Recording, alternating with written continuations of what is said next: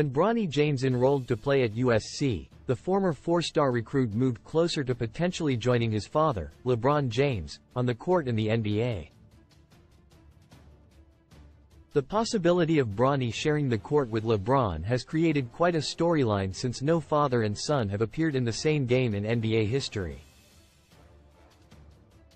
LeBron has expressed interest in playing with Bronny and could make it happen as soon as next year. However, not everyone wants to see the two become teammates. Former player Austin Rivers, an 11-year veteran who played for his father, Doc Rivers, from 2015 to 2018 with the LA Clippers, pushed back against the potential pairing based on his own experience Monday on ESPN's NBA Today, with Malika Andrews and Brian Windhorst. I hope it doesn't happen. I don't want to see Bronny play with his dad. I really don't. I went through something similar but also different. I was already in the NBA when I went to play for the Clippers. What happens is a lot of people start to discredit everything that you've done. This kid has been in the limelight since he was born. His first day on Instagram, he had 1 million followers. He has handled it so well.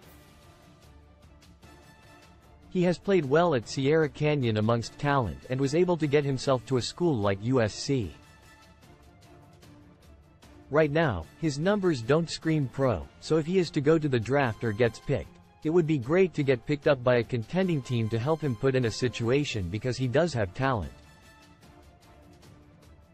He does have basketball IQ and he has potential. Of course, Austin was a consensus 5-star recruit and the No.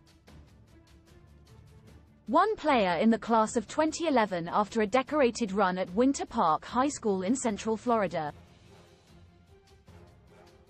He played 1 season at Duke and was the 10th pick by the New Orleans Hornets in 2012. Despite his success, Austin still dealt with criticism when he was traded to the Clippers in January 2015. He believes Bronny will deal with much of the same scrutiny if he becomes teammates with LeBron in the NBA. At this point in his career, just because Bronny's success isn't at a top-tier level, him getting drafted and playing with his dad, I don't want that negativity to come his way because he doesn't deserve it. He's not a top 10 pick. He's not a lottery pick. He's none of those things.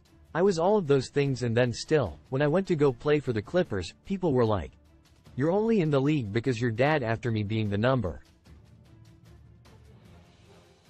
1 player in the United States 2 years prior. I don't want to see Bronny play with LeBron, him getting drafted playing with his dad. I don't want that negativity to come his way.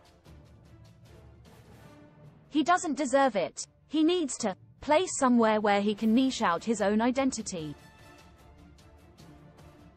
AustinRiverspic.twitter.com/GWBK2C4Goal.